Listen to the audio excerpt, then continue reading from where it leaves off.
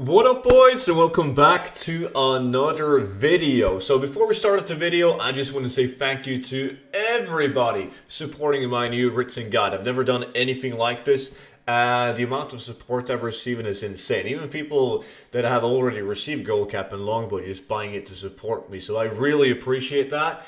And you guys seem to really like steady gold farms, and I can't blame you because everyone is chasing to get the longbow, and they don't want to like mess around with building up the auction house with transmog and so on. So we've basically gone around in a lot of different zones looking for more steady farms, and a really good way of getting like steady gold is killing cattle mobs with the potion of treasure finding, because it's going to give you the purium ore, the elementium, the raw gold, the ember silk cloth, and all of the volatiles. All of these are like high in demand stuff, so you're going to be making a lot of gold. And in today's video, we're doing a farm in Twilight Highlands in Thundermar, like right next to Thundermar, between these three buildings right here. So this farm is similar to volatile fire and volatile water. The difference is we're going to be killing these elemental mobs right here, and instead of dropping elemental or volatile fire and water, they actually drop volatile earth. So it's pretty much the same as those two farms. It's different because you get volatile earth. So we did it for 1 hour, and the way that we farmed this, like you guys can see, the mobs pretty much spawn in a circle around this big vortex thingy. I'm not really sure what it is. So we had a 5-man group, and we had 2 people running clockwise around this place, and we had the other 3 people running anti-clockwise, because you never want people to be on top of each other. Like, you don't want all 5 people to all of a sudden, due to different movement speed, be on the right side of this vortex. So it's good to like spread the people out. And we also had 2 people running like kind of in the outskirts of this dark area, and the 3 people running just around this vortex. And that is because you want to kill as many mobs as possible, cover as many mobs so you can get them to spawn really fast. And there's a couple of these spawning like in this green area. So we had 2 people running like this, like just on the between the green and the dark area, just to make sure that we kill all the mobs. So, but what you guys care about is definitely like, is it any good? Should I do it, right? So all of us, 5 people, we used Bear Tatar, and obviously we used the potion of treasure finding so we could get the tiny treasure chests. And in 1 hour, the results is pretty much the same as you would expect from volatile water and fire. I was the only guy who didn't get above 1,000 volatile earth. I actually ended up with 934 because I'm never lucky.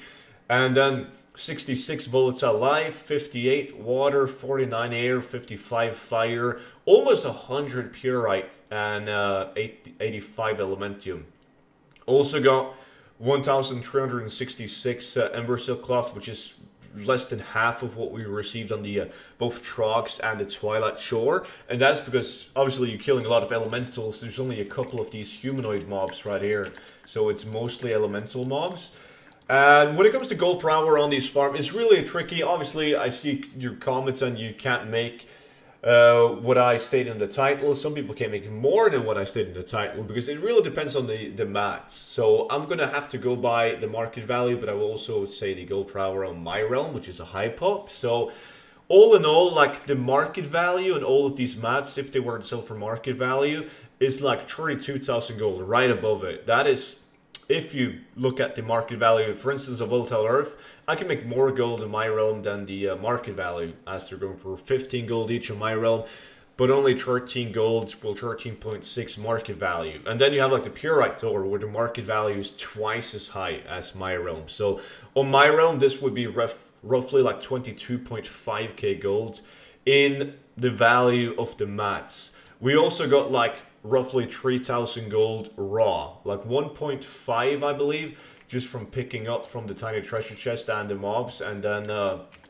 almost 1.5 more just vendoring all the grace and the green items. So overall, it's a really steady farm, and it's nice because I know a lot of you guys are doing volatile water and fire quite frequently, and some of you guys might even do it so often that you're struggling to move all the volatile fire and water. So I think that this is a nice farm to add to your rotation. Maybe if you can get yourself a group, you guys can go and you can do an hour of volatile fire, and then 1 water, and then 1 in Volatile Earth, because it's all in the same zone. So it could be good, like to just, if you're lucky enough to get in a group that's dedicated and really want to do it, like just fly between them and do 1 hour of each. That could be really good.